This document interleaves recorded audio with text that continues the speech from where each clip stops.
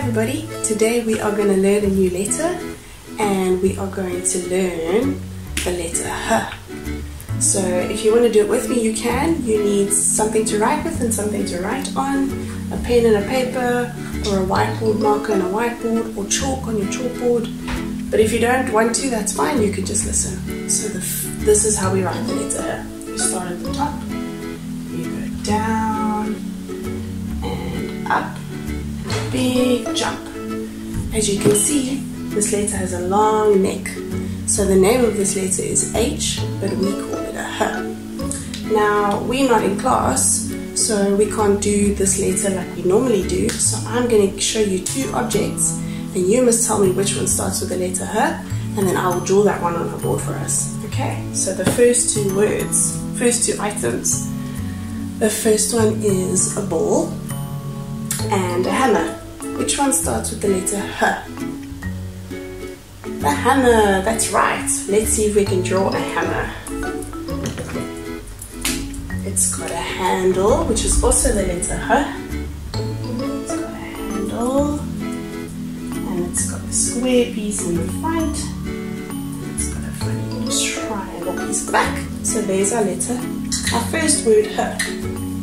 Okay, then the next one, we have a hanger and we have an army man. Which one do you think starts with a H? That's right, the hanger. Good job. So, hanger is pretty easy. Oh, and we can make shadows here also. So we have a handle at the top as well. And it's a big triangle shape. And a straight piece at the bottom. And this one has a funny cut on the end. I'm going to leave that, we don't need that part, but we can put this part in the middle. There we go, and there's our hanger. Right. Then the next two, we have a horse and we have plasters. Which one do you think starts with a H? Plasters? No, it's a horse. Or you guys can ask the dinos. Teacher Tammy's not very good at drawing a horse, but this one looks easy, so I think I'm going to try. Let's try. We'll have a red horse. He's got a body, he's got a leg, and another leg. We're just drawing him from the side. Uh-oh. This is going to be a funny looking horse. Oh dear. Oh dear.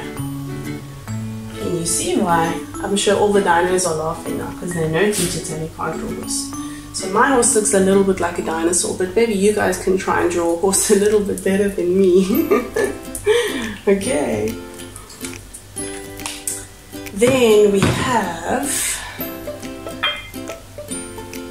a heart and a lunchbox. Which one do you think starts with a H? That's right, a heart. That's an easy one. So let's draw a nice big purple heart. There we go. Okay, let's see what else we have. We have some earphones and we have a very heavy house. Earphones or a house. That's right, a house. We can draw lots of different houses, but I'm just going to draw an easy one. A nice easy one. Let's draw it here at the bottom. A nice big house.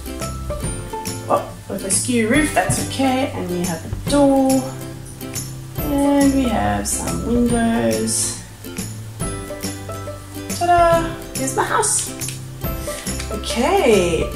We're getting there, we're getting there. Okay, and then we have, oh, this is very exciting. We have a hot cross bun and a torch. Which one do you think starts with a H? The delicious hot cross bun. That looks like an easy one to draw. Oh, we've used all the colors, that's okay. So it's a little bit like a funny circle. Not quite a circle. And it's got a big cross in the middle. Delicious hot cross bun.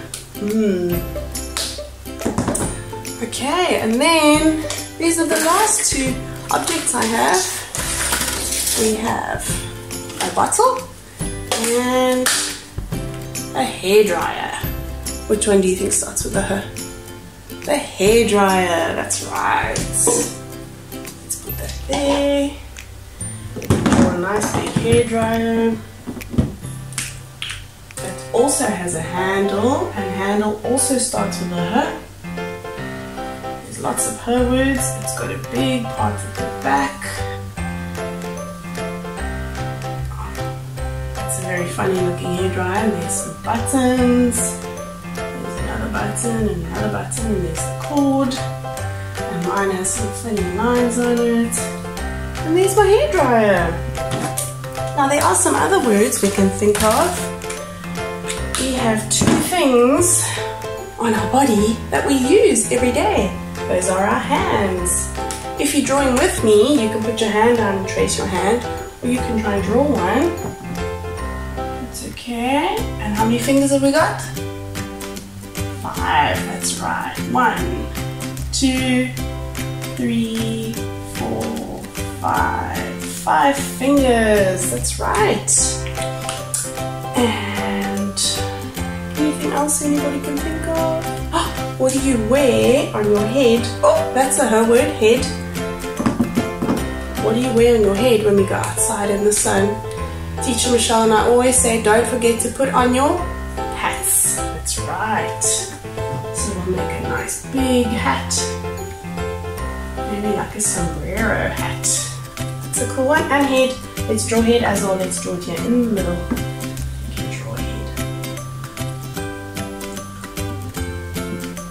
So it's not the face. This is the head. Oh, and another thing that's on top of your head is some hair. This person has spiky hair. Can you see my cat walking past? There's some hair. Oh, but a head starts with H and the hair. So that's our H word. Thank you for watching. I'll see you next time. Bye.